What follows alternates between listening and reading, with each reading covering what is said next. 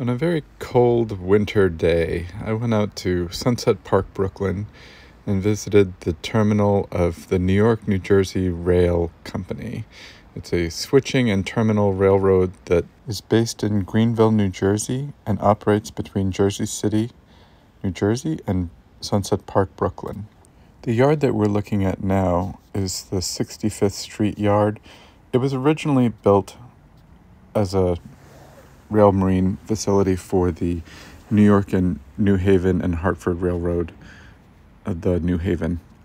Here's the tug pulling a loaded ferry barge across New York Harbor. In Brooklyn, the railroad interchanges with a few other railroads in South Brooklyn, including the Long Island Railroad and the MTA subway system. The railroad occupies several tracks from other railroads. It's replacing the New York Cross Harbor Railroad, which went away in 2006. This ferry is the only crossing of the Hudson River south of the Alfred H. Smith Memorial Bridge, which is 140 miles north of the city, at least since the Poughkeepsie Bridge closed in 1974 after the big fire. In 1999, New York City rehabilitated the yard for car float operations and added 2 transfer bridges.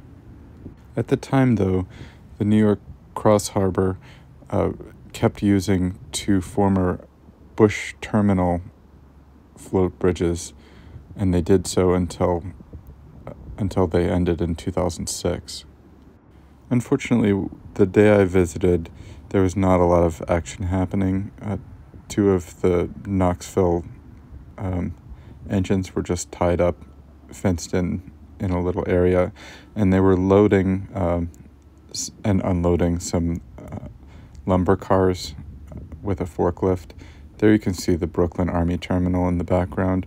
The trackage to connect with the Sims Metal Recycling and the MTA tracks, the trackage goes through between the buildings of the Brooklyn Army Terminal, as well as down First Street in Sunset Park.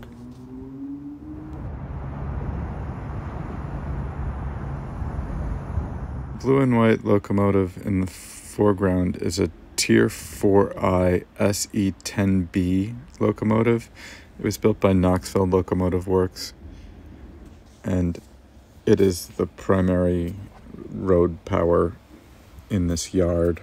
That other engine is just used for extenuating circumstances and as a backup. The car ferry can load 18 rail cars onto the car float, and it takes about 45 minutes to cross the 4 miles across the harbor to Greenville.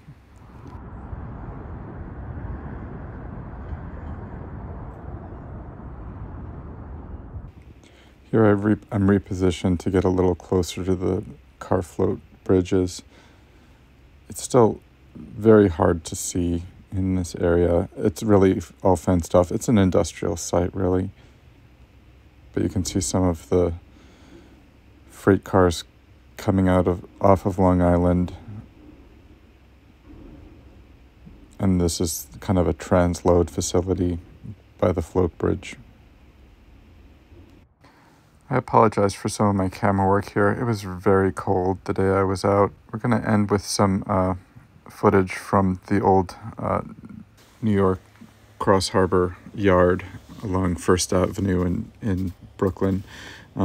This is an idler car marked New York, New Jersey. In the background, you can really see the old New York Cross Harbor engine house, as well as the caboose. It's an N5 class caboose, which functioned as the yard office at Bush Terminal. Originally, it was Pennsylvania Railroad.